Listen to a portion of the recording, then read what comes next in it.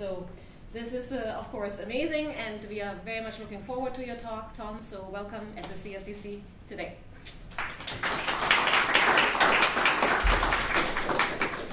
Wow, I'm not sure how to respond. Thank you. First of all, I'm very happy to have been here for the last week. I mean, to me, it's the inverse. To me, Montreal is the place where basically all my research interests are bundled in a few universities at the same time. And I finally got to meet some new people, some people I already knew but never had contact in this and that. And so I've been very happy to have been here. Now, with regards to this talk, I'm going to work for the next few years on the consequences of political trust. And related to that, I try to wrap up my ideas about the causes, or especially the macro-level causes of political trust over the last few years. And that's basically what my presentation will be about. It's a combination of 3 studies that I did, but also related in a broader framework on the causes of political trust, and especially some paradoxical effects that we already knew existed, trying to solve those, and some new paradoxical effects of my own added to the mix that are still inconclusive in the end. First, let me briefly lay out the state of political trust and political trust research. Political trust is commonly understood to be very important to modern-day democracy. Top-down, it's relevant because it leads to easier policy implementation. People would agree to laws even if they don't like the laws themselves. So it's good for the implementation of public policy. It's the oil that lubricates the policy machine. At the same time, it would bind society and politics together. Therefore, it's also the glue that keeps the system together. However, in recent years, it's been contested whether political trust is also good from a bottom-up point of view, in the sense that democracy requires trust, but trust in the system, trust in the functioning of democracy, of the processes, but not necessarily trust in the actors or in the institutions that they shape. You want people to be skeptical about the actors, you want them to be skeptical about the institutions, because we know that that is what drives citizen participation, for instance, in elections and outside elections. So the traditional idea that any decline in political trust, especially a decline in political trust in institutions, would be bad, is nowadays contested. Political trust could be understood, I think, by contrasting it to some other aspects. Trust, first and foremost, is a relationship. It's not just the characteristics of a person. You will never ever say, I trust. That's a very strange thing to say, even though in the literature we always discuss trusting citizens, not really emphasizing the subject. Trust is a relationship, and according to a large stream in the literature, it's supposed to be more or less an evaluation of an object by the subject. So therefore it's a relationship that is characterized by, is determined by both characteristics of the subject and of the object. It's also situational by definition. Trust can only arise in circumstances of uncertainty, risk, and or vulnerability. It makes sense for me to say, for instance, I trust my wife. Circumstantially, I could trust her with a secret that she keeps. Or I could trust her playing a board game, trusting her not to attack me in the back when I'm attacking other persons. That's trust. And the same basically should apply to trust in government, to trust in democracy. We don't just trust something if nothing is at stake.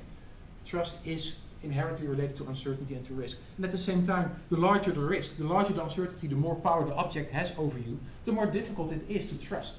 That's one of the reasons why trust in government and trust in parliament always ranks so low in all these lists of trust objects. It's quite easy to trust, for instance, the radio, which is a common question in the trust battery. To what extent do you trust the radio? I don't know what it means to trust the radio, but even if I would know what it is to me to trust the radio, sure, I trust the radio to play music, I guess, or to babble along. It's not that difficult, so it's easy to trust, so trust levels will be higher. Now, trust in politics specifically has a very precise set of objects in the literature. It's at the very minimum regime institutions, and according to some regime performance, or your satisfaction with regime performance. Those are the two objects that are conventionally considered to be political trust. It's not support for the political community, support for regime principles or values that are basically uncontested conventionally, nor is it support for specific office holders, specific authorities, or specific policies. Once we vote for during elections, for instance. We can also understand trust by contrasting it to the rest. Trust can be thought to consist of various aspects. Competence, the idea that the other is competent enough to act in your behavior, in your behalf, that the other one cares inherently for your hopes.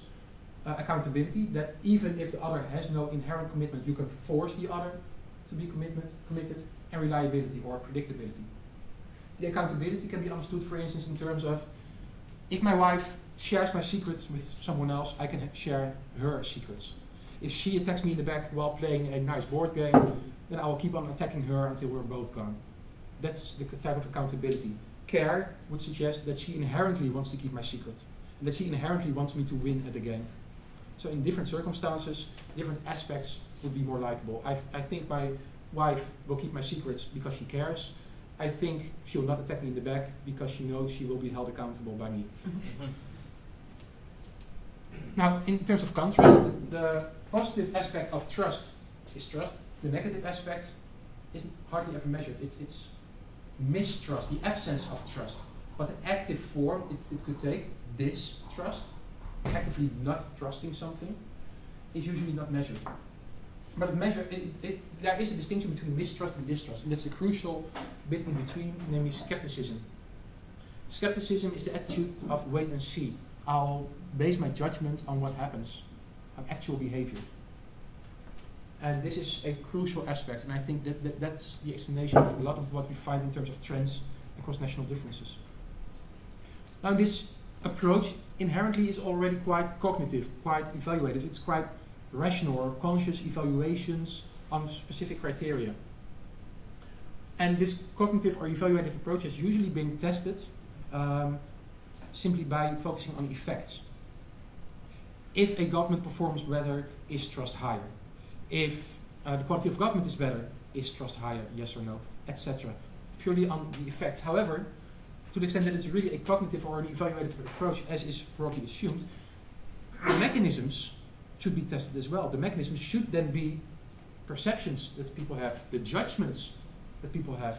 If, for instance, economic performance is evaluated by the citizens leading to more trust, you would expect that good economic performance leads to better evaluations of economic performance by government, and that leads ultimately to political trust. Similarly, we would expect conditions like the values I have. If I think performing well on the economy is important for a government, especially then under those conditions, the economic performance would have an effect on my level of political trust. If I don't find economic performance that important, it shouldn't have an effect. Finally, but very crucially and hardly ever discussed in literature, there are benchmarks or expectations. Sure, I might consider that I base my trust on effective outcome, but compared to what? The government should perform well economically, but compared to other countries, or compared to my own idiosyncratic expectations, or compared to our own common past, what I expected from the outcomes of the economy in the last few years.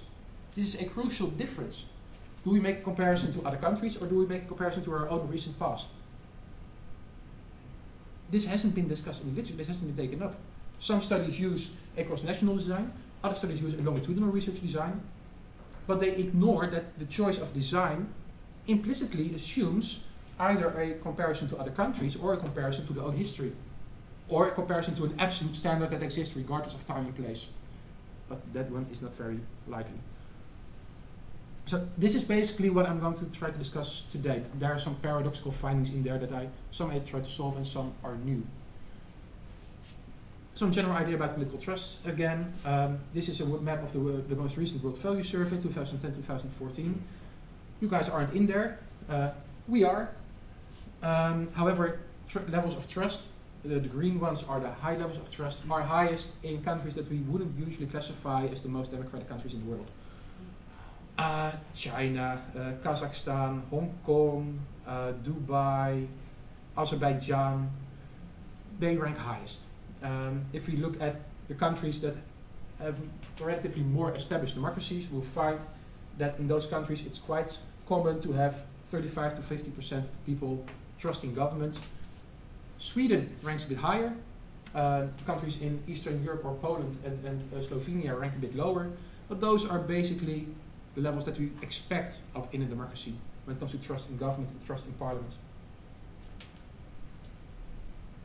We can also zoom in on Europe using the European Value Survey. Then you see trust again being very high in the countries that are not the most democratic, like Belarus, Russia, Turkey, and again Azerbaijan. But otherwise, the countries in Nordic Europe score relatively high. Iceland didn't, but this was half a year after the Great Recession started and their banks fell and the government was found to be corrupt. Otherwise, these are differences that you basically expect within a subset of democracies. And then there are the so these are the cross-national differences, but then there are also the longitudinal fluctuations. There is the traditional idea that trust is going down across the West.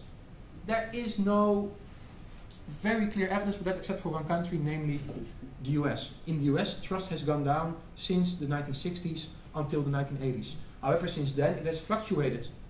And it's going up again at the moment as we speak because people trust Obama in view of what's coming in the future. But trust has been fluctuating. In Canada, there is some evidence that trust might have been in decline, but it's all based on one single data point in the 1960s. Otherwise, measures started again in the 1990s, and trust has been fluctuating. In the recent months, with the new government, trust has increased to basically an all-time high if we ignore this strange point 25 years before the rest was measured. Are you always showing trust in government and parliament? Yeah, together? I'll always show trust in government and parliament unless I mention it explicitly. Sorry. And this is the EU. Focus now on the lighter line. This is trust in the EU on average. Came up and down and up and down. This is where the Great Recession started. Before that, there was a peak in trust across Europe. Surprisingly, it had gone down since. But again, fluctuations are the story, not so much. I've never been cold the whole week.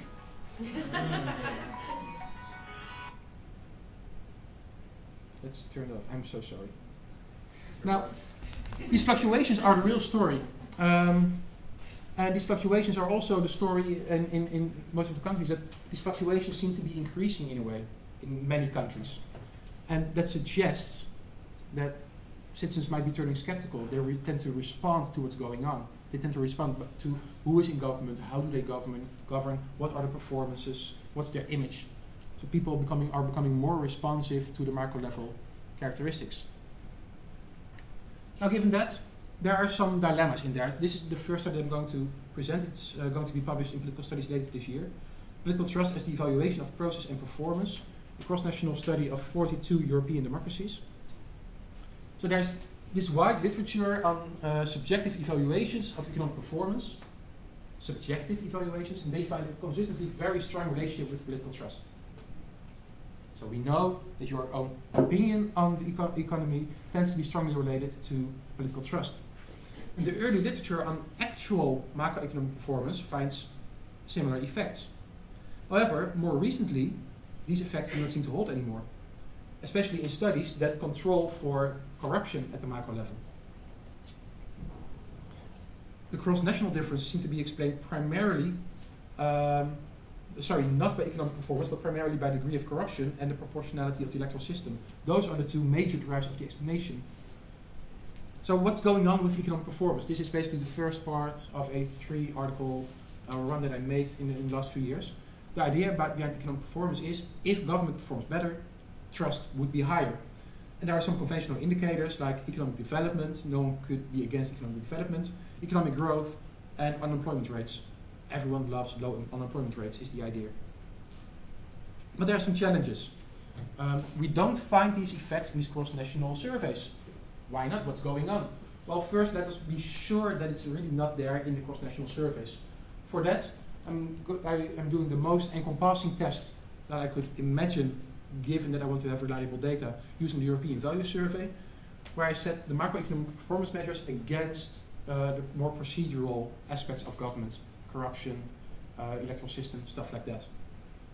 I use a much wider range of more specific indicators than before on government's economic performance. I tested on a wider range of countries, including newly established democracies of Central and Eastern Europe. I focus both on trust in the political regime, satisfaction with democracy, and trust in the political institutions, government and parliament. And I think crucially, I try to model the conditional effects that I mentioned before. If economic performance would matter, you would think it matters with the values that people have. How did I do it? I used the European Value Survey of 2008, which contained 47 countries. 48 ones I split West and East Germany, just to be sure. I then deselected 6 for various reasons, because they simply were not democracies, or because no reliable data was available, or because they were unclear, semi-occupied territories, like Northern Cyprus, which is always very contested. The political trust measure is based on trust in government and trust in parliament, and besides that I focus on satisfaction with democracy, which here is a dichotomous measure. I did multi-level research, 2 levels, individuals in their 42 countries, and I could use regular OLS and logistic regression analysis. And I did a lot of robustness checks, a study of residuals. I might come to that later. There are some problems with these data. First of all, there is a time range of interviews that differs. Most countries, interviews were held before September 2008. Lehman Brothers was crucial in understanding European response to the Great Recession. Before that, there was no fear in Europe. It wasn't like in the US where fears were building up before that already. It wasn't there. It only started then. But there are some countries, 3 in total, where data collection was after September 2008. But even after eliminating that, this didn't affect the findings.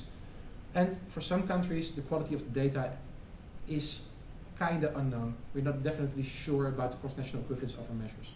But even then, if I try to limit this, the size of the sample, I find no problems. In terms of measures, I use economic development, economic growth, inflation, unemployment rates, government credit and debt, and inequality as an additional one.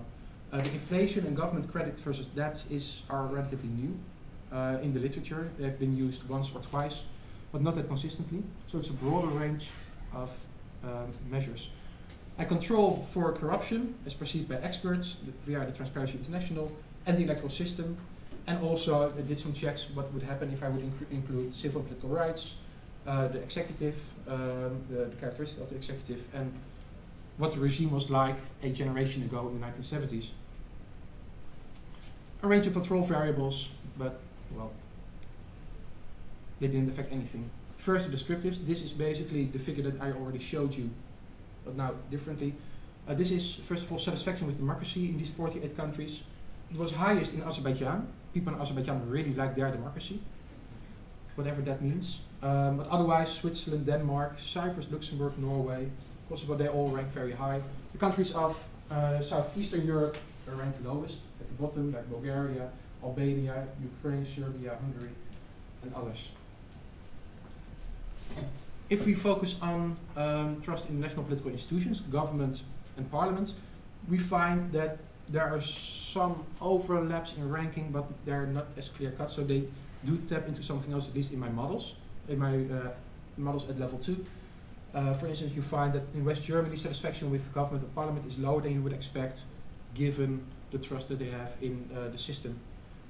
Similarly, Russia is very happy with government, despite their level of satisfaction with democracy. So, onto the outcomes. The first step is, of course, is there an effect? That's basically the state of the literature. And if you look at all these economic determinants as the sole determinant at level 2, then I find a lot of significant effects on satisfaction in the expected directions usually, and of confidence. I find a lot of effects. Only economic growth is kind of weird. The larger economic growth, the lower the level of satisfaction with democracy. Kind of weird, but it's because there's a clear negative relationship to economic development that explains it. So these are all significant effects. Here we find significant effects, but what happens once we include level of corruption? Basically everything drops out in the first stage or in the second stage. All the effects of economic performance drop out once I only include level of corruption. Corruption trumps everything, basically everything economic in these cross-national models. Corruption is the thing that drives the effects most clearly. The only effect that still remains is the effect of economic inequality over here.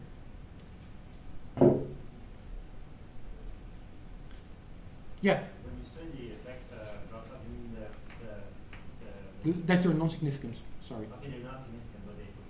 Yeah, they become non-significant. How do you measure corruption? The corruption is measured by the index from Transparency International, which is basically done by the experts in a lot of countries, and it's robust to various other options. But I'm going to come back to the corruption and what it really means later. If you look at the correlation between trust or your measurement of trust and the size of the government.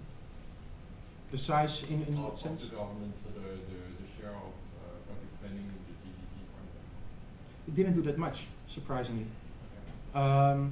But I wasn't too sure about, I did that before this study in fact. I wasn't too sure about that because the measures of size of government in terms of GDP, collected for instance by IMF, aren't that reliable, not as reliable as I wanted them to be. Because of semi-governmental institutes and how to measure those, for instance, it wasn't as clear-cut. Crucially, I think, are the conditional effects as well. You would expect that some aspects of economic performance matter more to left-wing people than to right-wing people, and vice versa. Inflation and unemployment rate is typically a left-wing idea. Inflation and budgetary balance are more right-wing preferences, conventionally. However, I find no significant interaction effects except for one where the marginal effects remain non-significant. Which basically means regardless of the values you have, there is no significant marginal effect. These are still the models without controlling for corruption. Once I include corruption, all these marginal effects disappear as well. There is no conditionality of the non-finding of economic performance in these cross-national models. It's just not there. So summing up, economic performance indicators do not explain very much of the cross-national differences in political trust. Only deficits, or if we model it differently, the inequality, harm satisfaction in cross-national studies. Processes matter more. Corruption and proportionalism that I didn't show in this presentation, they have an effect. And the effects are not contingent on left-right values. This could be a blow to the idea of political trust as an evaluation. However, I made a crucial assumption in the first study. And the assumption is that people base their trust on a cross-national comparison. Or at least that to the extent that economic performance has an effect, it's based on this cross-national comparison. So let's delve into this economic performance paradox even further. So the earlier cross-sectional studies suggest a consistent effect of economic performance on political trust. Recent multi-level studies find no such effect after controlling for corruption, and I showed that it's indeed including that as a control variable that indeed lets the original effect turn non-significant. So it's a spurious effect that we originally found. The impact of actual economic performance in these, especially in cross-national studies, is at best contested, but at the same time, perceptions of economic performance, longitudinal evaluations, consumer satisfaction, all these measures, all these subjective measures, are very strongly and consistently related to political trust. So there seems a mismatch. The objective thing doesn't seem to hold. Subjectively, it does seem to hold. Now, as I said before, these cross-sectional analyses that are dominant in the literature, especially over the last 15 years, they assume that citizens evaluate their national political performance by comparing their country to other countries. By comparing the Netherlands to Bosnia, or to Serbia, or even to Germany. But the question is whether people do that. Citizens might base their evaluation on a longitudinal comparison instead. Their own past. What did I expect given my own past? In Greece, unemployment levels have always been high. Rising unemployment might lead to a negative effect on political trust, not because unemployment is higher than it is in, I don't know, Germany, because it's always been higher than in Germany, but because it's higher than it had been before. That might be the relevant comparison for political trust. So, new questions. To what extent does macroeconomic performance influence the trust that citizens have in their national government over time? And to what extent did the Great Recession affect the level of political trust and its relationship to macroeconomic performance? I'm going to now focus on the longitudinal comparison instead. How to do that? Here I could use the Eurobarometer, which covered measures of political trust, trust in government and trust in parliament in 15 countries since 1999. So I've got 15 EU countries, the first 15 EU member states. That means there are no Central or Eastern European countries in there. Finland and Austria, that's as far east as it goes, and Greece. There are 21 waves, so I've got 15 countries with 21 waves each, except for Greece that misses the last wave, so there's one with 20. 240,000 respondents, 314 country waves combined. The dependent variable was a dichotomized measure of trust in national government and parliament. And I did a check to see if I would separate those, whether that would change my findings. And I controlled for a range of individual level determinants. Now, how to build this into a test of the longitudinal design, because there's also a clear cross-national element in this. I used time-variant indicators that change over time, based on Eurostat, of unemployment, economic growth, inflation rate, budget surplus. But I also looked at corruption and whether elections have taken place as control variables. So the corruption measure is basically a measure of whether, according to Transparency International, corruption went up or down. And the elections are simply whether the election took place. I include all these determinants with a 6-month lag, and I did a robustness check to see whether it matters whether I did a 0-month lag or even inverted lag. And I centered all these measures within the countries. So I've got 21 waves within each country. All these measures show no difference across countries, they only show differences within countries. Now, in terms of model setup, there are 4 potentially relevant levels of analysis. I've got countries, the differences between countries, and I eliminated that varies in 2 ways. I eliminated it by me censoring the independent variables within each country, so they can't differ within country anymore. And just to be sure, I also added country dummies as independent variables. So I also included for each country except for one a dummy to identify them. So there's no cross-national difference in my model anymore. A second level of analysis is the waves. I've got 21 waves. It might be that at the same time trust goes up or trust goes down in those waves.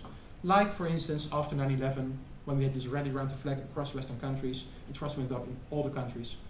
I'm not interested in those joint waves. So that variance is eliminated by adding wave dummies.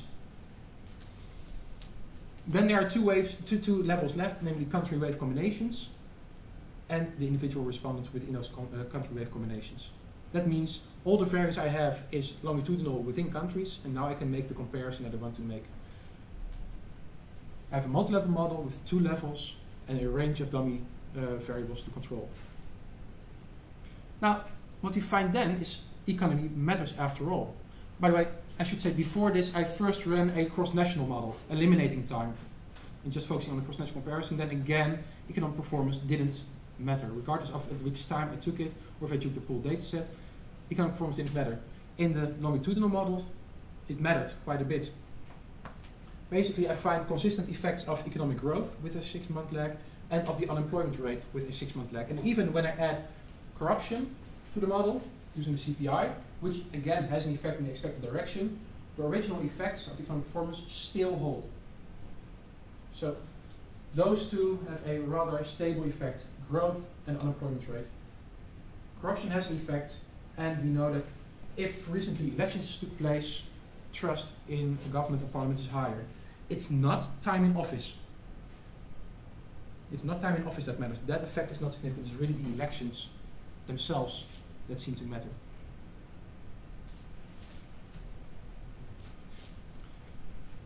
Second thing we want to check, okay, there has been this great recession. Has there been an added effect of the recession itself? That since the recession, people simply lost confidence. Again, this is the line that I already showed you. The gray line is the regular line that we found before the Great Recession starts and trust goes down. However, once we take economic performance into account, there is no additional effect anymore of being in the Great Recession. Basically, trust, except for 2 down points and 1 high point, more or less fits the trend line that you would expect according to the regular model. The model itself didn't really change that much before or after the Great Recession. Now, those who are with me tomorrow already saw this table. I also checked whether some effects changed across time. The effect of budgetary surpluses changed since the recession. If I make a distinction between the effect of budgetary surpluses before and after the Great Recession, before having a surplus had a positive effect, after it had no positive effect anymore. That suggests that the Great Recession changed that. I mean, that's why I perhaps didn't find the overall effect, but now I did. However, I could find that this was all due to one case, Ireland. Because of Ireland, people in Ireland no longer cared for the budgetary deficit in their country. They had a huge deficit after the Great Recession. Their banks collapsed. They had the largest drop-off on all economic measures, larger than Greece, for instance. But it was an external threat. It was extraordinary conditions. So perhaps that's the reason why the budgetary surpluses weren't that relevant to them anymore. If I would exclude the influence of Ireland, then I don't find this interaction effect anymore. I did a whole range of robustness checks that I just mentioned, different lags, separating the dependent variable, perturbation analysis check for multicollinearity, everything was fine. The most interesting thing to do was mentioned to us by a reviewer, and I'm really grateful to the reviewer about that, saying, well, in your model, you make a longitudinal comparison. However, strictly speaking, you're also comparing people who live in 2008 to people who are living in 2012. So you're not just only looking backwards, you're also comparing them forwards in a way. And we said, yeah, well, but it's also partly because there are probably established levels that are rather consistent across time. But we had to agree the reviewer was right. What we then did is we checked what would happen if we compared the performance of 6 months ago compared to the average performance of the 2.5 years, of the 2 years before that. So what's the state of the economy compared to what the state of the economy was in the last 2 years before that? And then we find even some stronger effects that we haven't expected. Again, emphasizing that indeed this longitudinal comparison, that's probably where it's at. That's probably where the information is. So the conclusion would be that actual economic performance does matter after all. However, the relevant benchmark, the relevant comparison is not cross-national, it's longitudinal. People compare to their own past. These findings are robust under a wide range of diagnostics. And possibly and circumstantially, Europeans may be Keynesians by heart because they care less about deficits. However, or simply the austerity debate might have changed things. However, only under extraordinary circumstances. But that's a bit for future research. So that's the first part. That's the part on the state of the economy. The whole paradoxical idea that the economy matters in some studies and it doesn't in others might simply be because we changed the benchmark. And we need to take that into account more and more. People don't make an absolute comparison. People make comparison to something they themselves consider relevant. Now, a second thing that I mentioned before was this relevance of the mechanisms and the relevance of the conditions under which we expect to find effects. And personally, I've always been very unsatisfied with the effect of corruption. By definition, corruption should be bad for government because corrupt societies are just bad. That's inherent in what even the word corrupt means. Those are societies or governments that are incompetent to deal with that don't care for ordinary citizens, that can't be held accountable, that aren't reliable, and all characteristics that's just not good, right? So we want to delve into that and see to what extent this really has an effect and to what extent we can explain the effects via mechanisms. In the last few years there has been an increased focus on quality of government in the political trust literature, usually focusing on quality of government and perceptions thereof at the individual level or at the meso level. What I try to do here is include it at the macro level.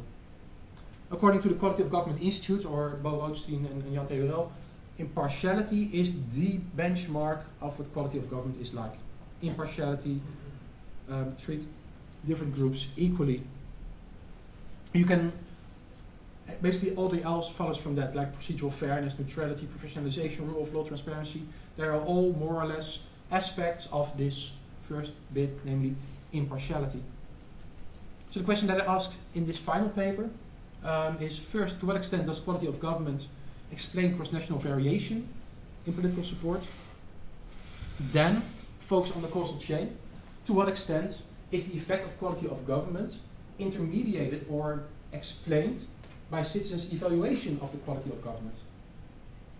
If people really evaluate that, it should be intermediated by their evaluations. And to what extent is the effective quality of government moderated by or dependent on citizens' subjective values of quality of government?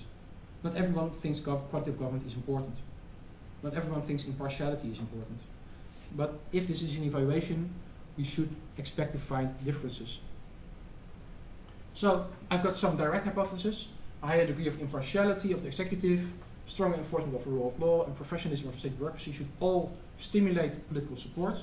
That's the term I had to use in this paper because of the editors, but I really mean political trust. Absence of corruption is positively related to political support. The intermediation effect, the relationship between quality of government and political support, is mediated by evaluations of impartiality, rule of law, and professionalism. And the more citizens consider impartiality, rule of law, and professionalism important for democracy, the stronger the positive relationship between quality of government and political support. I could use the European Social Survey 2012 for that, because that's the survey that has the best mediating variables. They are not optimal, but they are the best available. It covers 30 European countries across the continent, as well as Israel. I exclude 3: Cyprus for missing data, Kosovo for being a transition state, and Russia for being non-democratic, and as it turned out, also an influential case. I just checked whether I could elaborate on my original model. As dependent variables, I focus on satisfaction with democracy, trust in parliament, and trust in the legal system, with a range, the scores on that range from 0, extremely dissatisfied, or no trust at all for those 2 measures, to extremely satisfied or complete trust. So I could use linear regression analysis. Now onto the mediators. They are, again, I must say, they are not ideal, but they come quite close to some ideas that I have. There's a huge battery in the European Social Survey of 2012 on what people think is important to democracy and how they evaluate the presence of those aspects in their own democracy. So it's the importance of, in this case, I use 5 of the 16 aspects to democracy in general. The importance ranges from 0, not at all important, to 10, extremely important, and the applicability thereof, ranging from 0, does not apply at all, to 10, applies completely. And the 5 aspects that I focus on are: national elections are free and fair, opposition parties are free to criticize the government, the media are free to criticize the government, the rights of minority groups are protected, and the courts treat everyone the same. They are not direct measures of the impartiality of the executive, of throughput of the state bureaucracy. However, they all tend to measure the procedural aspects of democracy at the input side. I would have liked better measures, but this is as close as I can get. So they're clearly suboptimal measures. Better ones I haven't seen yet. As moderators, I use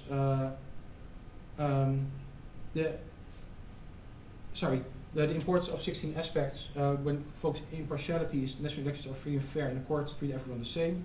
For rule of law, you could focus on those. It's not necessarily that clear cut. When it comes to the contextual level data, impartiality of government, I use that to try to break down the original corruption effect to see what's really going on behind the screens. And there's this excellent expert survey by the Quality of Government Institute that you might already know, the expert survey, and it contains 5 questions on the impartiality of the executive and of the state bureaucracy. They also, the rule of law is derived from Freedom House 2010.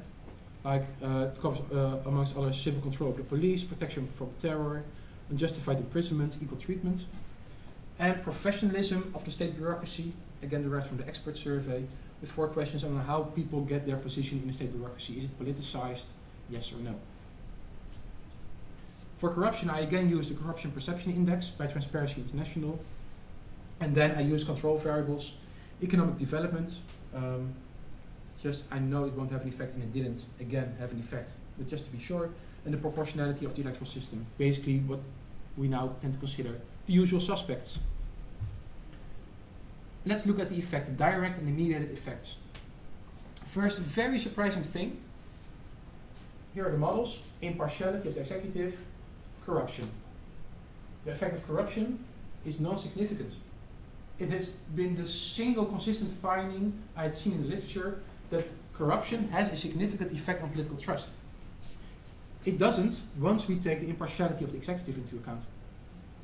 So it's specifically the impartiality of the executive that drives the effect, not corruption as a whole. Now, What does it mean? The theoretical relationship between the two, it's not clear whether it's a spurious or an intermediate effect.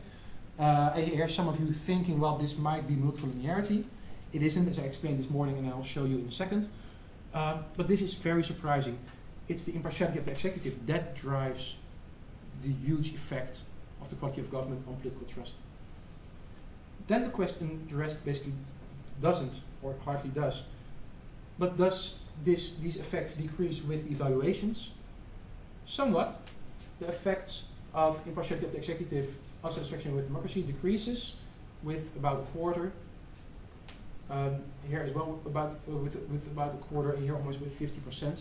Once I control for the potential mechanisms. I'm not sure what to make of that. It suggests some mediation, but it's not that convincing because the drop-off is quite low. At the same time, the measures aren't that good anyway. So I'm really not sure what to make of this. However, what I am sure what to make of it are the conditional effects.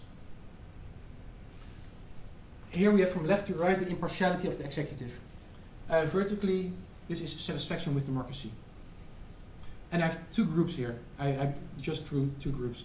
These are the predicted scores, and the straight lines, and the curved lines are the 95% confidence intervals. This group, this flat group, for whom impartiality of the executive has no effect, is the group who considers on all these measures the impartiality of democracy to be not important, ranging from 0 to 6.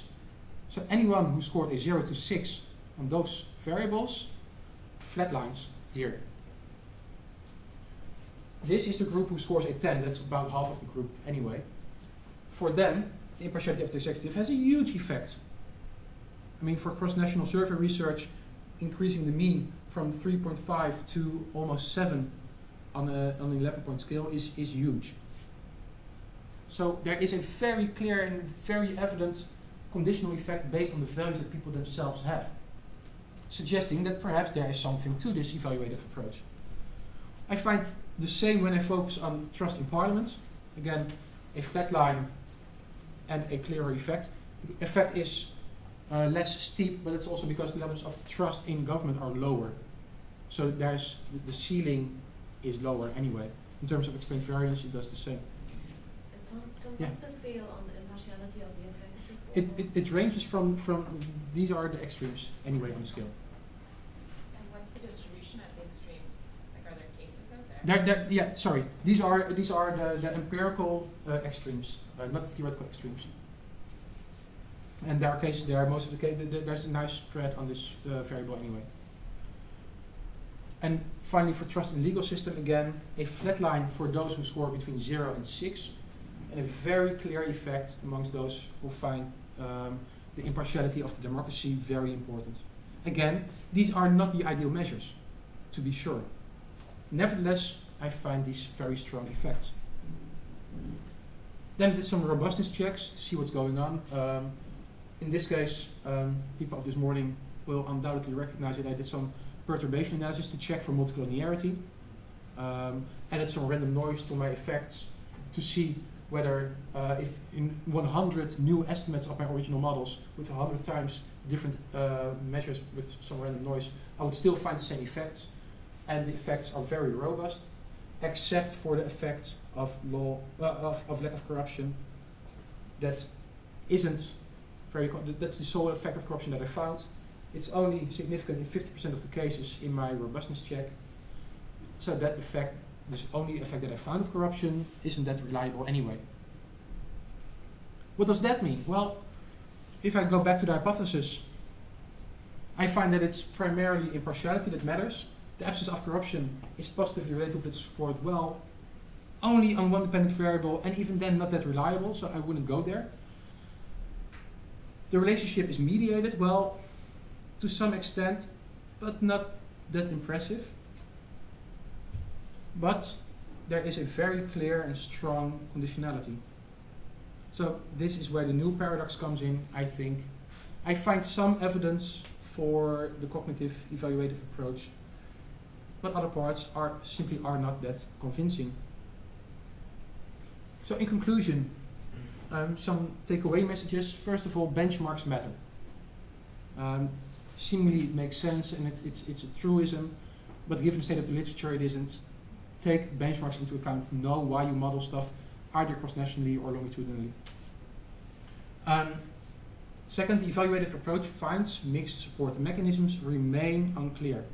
And we really need to delve into that to really understand what trust is. But there is quite strong effects, I would say, that the effects that we find are conditional on people's values, that values do matter. However, they can only matter in perspectives on which the effects do matter. So the benchmarks come first. I didn't find effects, these conditionalities for economic performance, but I based those analyses on cross-national studies rather than longitudinal studies, where I couldn't do the same thing.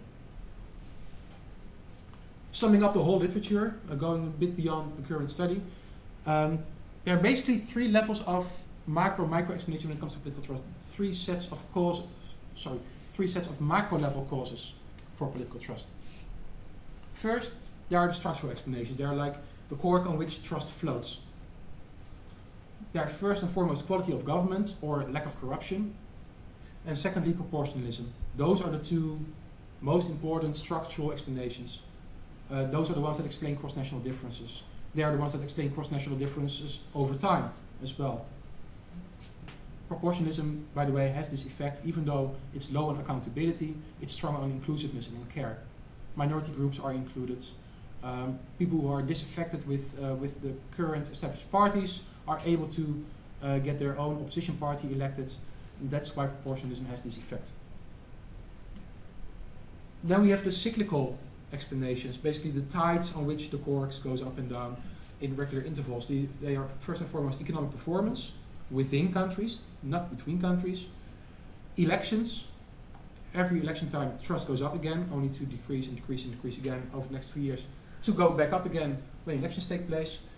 And endemic scandals, that's what we found as well. If scandals are so big, hit the heart of politics, that they become endemic, at least for a few years' time, then trust goes down. There are some examples of that, by the way. So I'm not talking about the structural quality of government, but endemic scandals. Like the British in the late 2000s had a scandal about declaring their receipts. The tax deductibility of private houses of people in government and rebuilding that and stuff. It was weird. The Belgians had an endemic scandal that in the same year, the prime minister was connected to a corruption scandal with buying choppers, helicopters, and there was a child molester was caught who had molested a large number of children. It was a huge scandal, but who also had inexplicable ties to the justice system and even to politics. Both occurred at the same time, and trust was just gone in the late 1990s. It was 6%, and then it went back up again. Hungary is also an example, but there are quite a few of those. Finally, there are temporal, short-term explanations at the macro level, the waves on which the cork floats. Those are general images, but also short-term scandals, short-term images in terms of scandalization. When do scandals become endemic scandals? Well, this is not my study, but this is a very, very good recent study showed that scandals only have endemic effects on citizens' opinions on politics if they hit the heart of what politics is all about, and if they cover both government and opposition parties at the same time. As long as only one of the two groups is affected, people can consider it as unique to the actor. If it's both parties, then it becomes endemic and part of the system itself. That's basically where I stand right now. This is an overview of some of the recent studies. Not everything is as conclusive as I hoped it would be, but for the next few years I try to focus more on the consequences anyway. Thank you.